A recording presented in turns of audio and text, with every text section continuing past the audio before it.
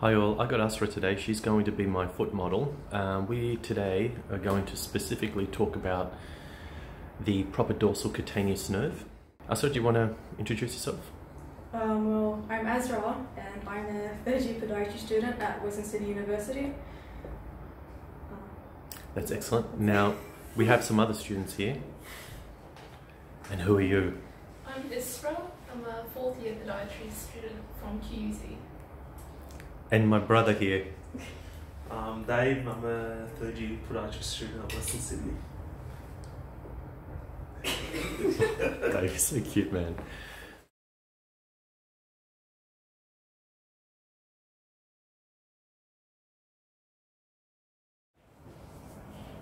Okay, so the dorsomedial nerve that goes to the hallux obviously runs through here, but originates from up here. So we are going to talk about the superficial peroneal nerve.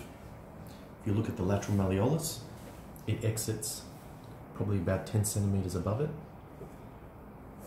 And then as that nerve comes out of the foot, out of the leg, it will then branch into the lateral dorsal cutaneous nerve, and also the medial dorsal cutaneous nerve.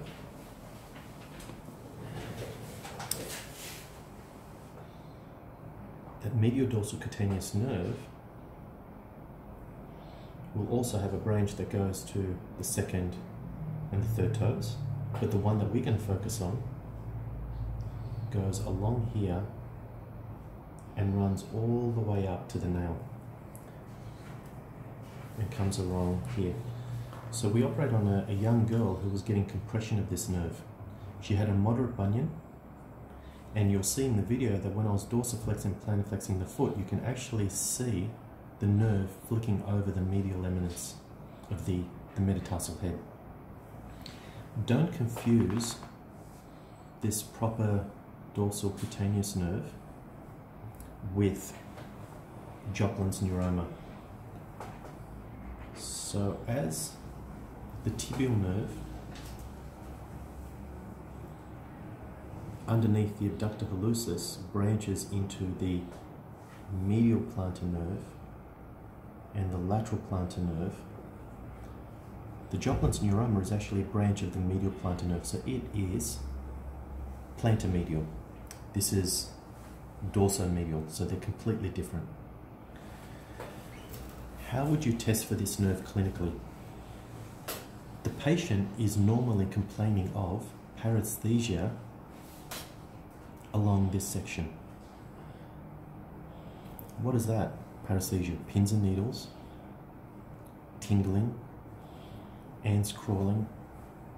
You can get other nerve symptoms, burning, numbness even. It can be associated with hallux valgus, so if you have a bunion, the medial eminence of that bone and the shoe can compress the nerve, causing pain. Clinically, the way I test for it, you can tap the nerve. So start up here and see where the symptoms occur.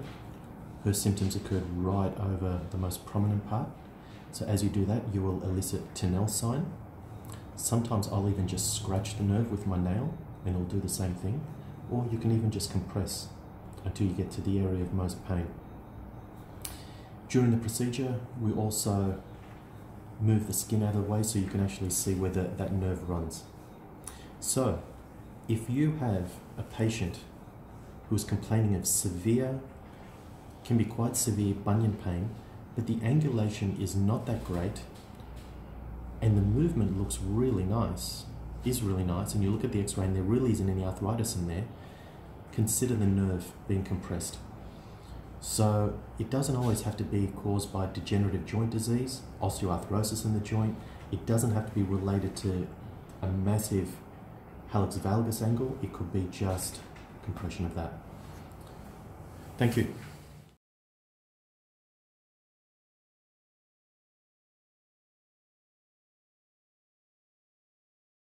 Ready? Is it, can you get it? Yeah, it's perfect. Perfect. Hey. Ready? Is it, can you get it? Yeah, it's perfect. Perfect.